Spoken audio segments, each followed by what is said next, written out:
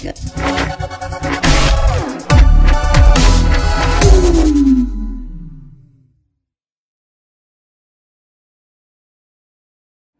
everybody, it's Benny One, and I'm back at you with another episode review for Marvel's What If, and we're on episode 3, and it is called The World Lost Its Mightiest Heroes, everyone. That's correct. And this episode actually kind of deviates from what the first 2 episodes were like, because this one actually takes place during a few different movies in the MCU, where the first 2 took place during a single movie each. Like, they were just about Guardians of the Galaxy was episode 2, and then the first Captain America movie, but obviously the timelines were altered in both of the episodes, because that's what this whole show is about. The Watcher is our narrator, and he's guiding us through this crazy alternate multiverse what if scenario shit in this show, and I'm loving it so far. This episode right here was fantastic. Probably the best episode so far. And I thought the first one was really good. So yeah, the movies that this one involves is Iron Man 2, the first Thor movie, and the Incredible Hulk. That's right, the black sheep movie of the MCU, the Edward Norton Bruce Banner Hulk movie that came out after Iron Man. It's the black sheep movie in the MCU that I think some people forget sometimes that actually is in the MCU, because Tony appears in the end credit scene and talks to Ross at the end of that movie. So, and I love what they did with the Incredible Hulk. The part in the Incredible Hulk that's in this movie, whew, we'll get there. So, we have all sorts of characters in this movie, and I'll tell you the actors that actually came back in this episode to do their characters' voices. Let's see here. We have Nick Fury, obviously. Samuel L. Jackson came back. Coulson was played by Clark Gregg once again. It's always good to see him on a screen, whether it's animated or not. Bruce Banner and the Hulk was Mark Ruffalo. Lady Sif was Jamie Alexander. We got to see a different version of Betty Ross in this episode too, kind of maybe what the MCU version would have been, because they didn't get Liv Tyler to come do the voice, obviously. And Jeremy Renner was back as Hawkeye. Tom Hiddleston was back as Loki. That's right, all of these characters are in this episode. And then Michael Douglas came back to play Hank Pym.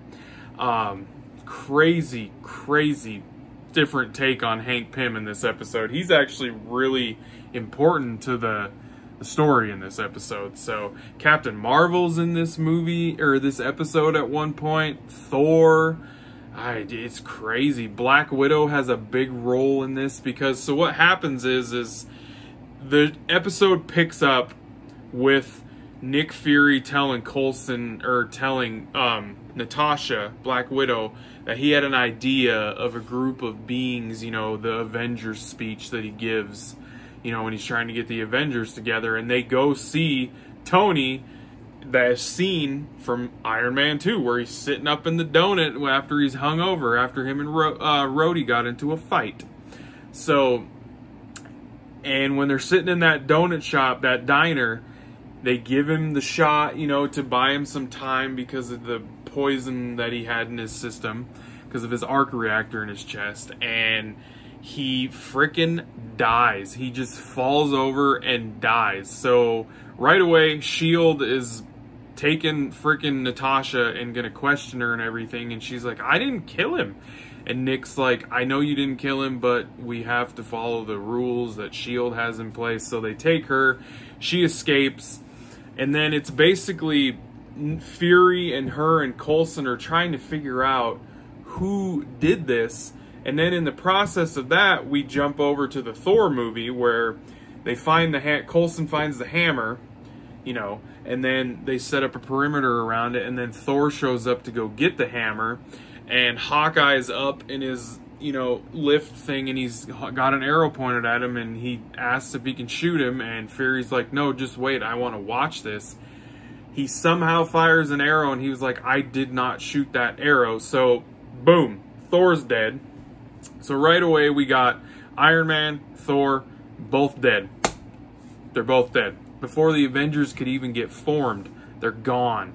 So now they're trying to figure out who someone's trying to take out all of the people that they were going to recruit for the Avengers. They're going to take them all out.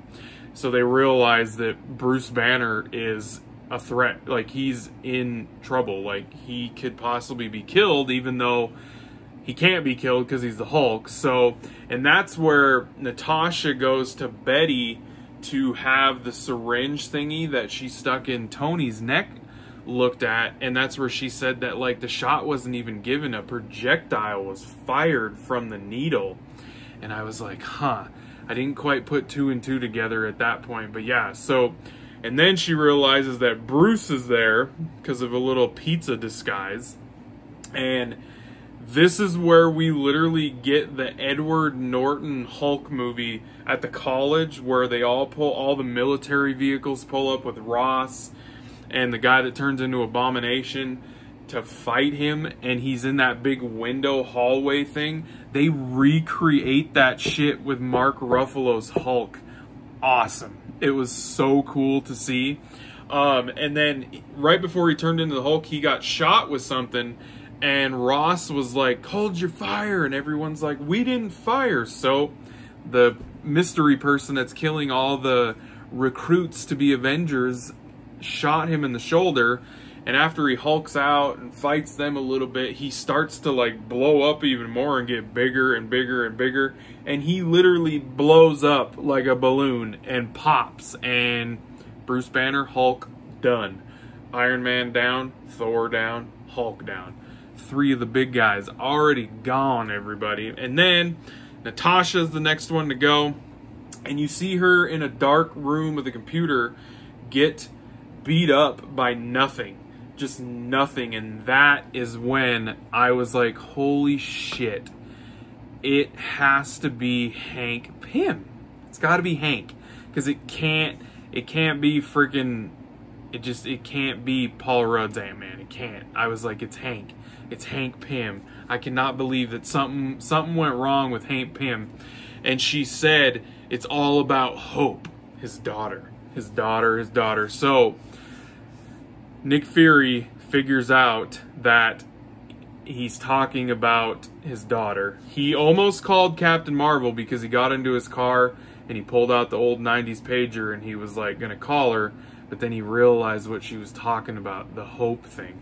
But before all that happened, before the Hope thing, when he finally goes to confront Hank Pym, Loki, I got a moth up here, Loki shows up with an army from Asgard because they killed Thor. So they're coming there, and Loki basically is like, I will destroy this world to find out who killed the Prince of Asgard.